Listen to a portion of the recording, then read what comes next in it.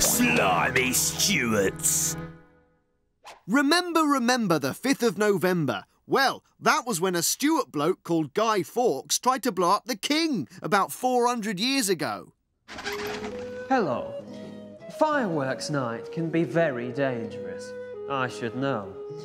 I'm Roman Catholic revolutionary Guy Fawkes, and I'm here to give you a few important safety tips for November the 5th. Bonfire night safety tip number 1. Be very careful when transporting 36 barrels of highly explosive gunpowder into a cellar below the Houses of Parliament. Oh, no smoking. Safety tip number 2. Always make sure there are no fellow Catholics in Parliament. You wouldn't want to blow them up, would you? I think I'll write a letter to Lord Monteagle to warn him not to come to Parliament on the 5th. Oh, hang on. Could that jeopardise our plan? Nah, I think it'd be all right. Safety tip number 3. When you're going to light 36 barrels of gunpowder, do stand well back.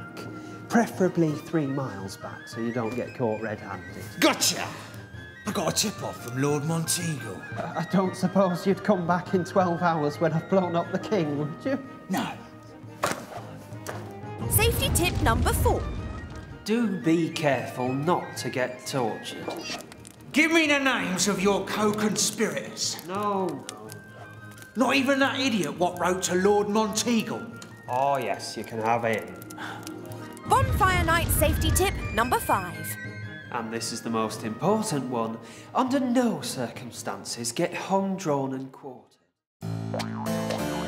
Slimy Stuarts. Everyone knows that Guy Fawkes tried to blow up Parliament on November the 5th. But did you know that he was just one member of a much bigger gang? In fact, there were 13 of them altogether. Come on, folks. You couldn't have done this alone. Who was in your gang? I'll never tell you. Oh, we'll see about that. What? What? No, you don't laugh, I laugh. It was the plot that seemed unthinkable. Fawkes is the explosives expert. So we're going to blow up King James and his entire family at the state opening of Parliament? That's right. Any reason or just for fun? John Wright is the persuader. Because you're a Catholic and I'm a Catholic and the King hates Catholics. He seems to think we're always plotting something. As if. It was the plot that sounded impossible.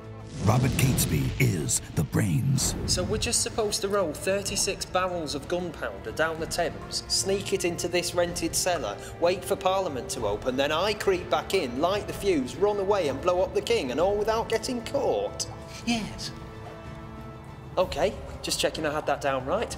It was the plot that would surely go wrong. So I persuaded 12 guys altogether. That ought to do it, don't you think? Do you think we need one more? Couldn't hurt. I'll get one more. Excuse me. Would you like to be in a plot to blow up Parliament? Oh, yes, why not? But I'll just check my diary. When were you thinking? November the 5th? Yeah, I'm free. Fabulous. Well, that's 13 then. Hang on, isn't 13 an unlucky number? Oh, don't worry. I'm sure it'll go off without a hitch. Francis Tresham is the idiot. Hang on. My brother-in-law's due in Parliament on November the 5th. I'll just send him a quick letter telling him to take the day off. I'm sure he won't tell anyone. It was the plot 3, 2, 1. that went wrong. Oh. Horribly, horribly wrong.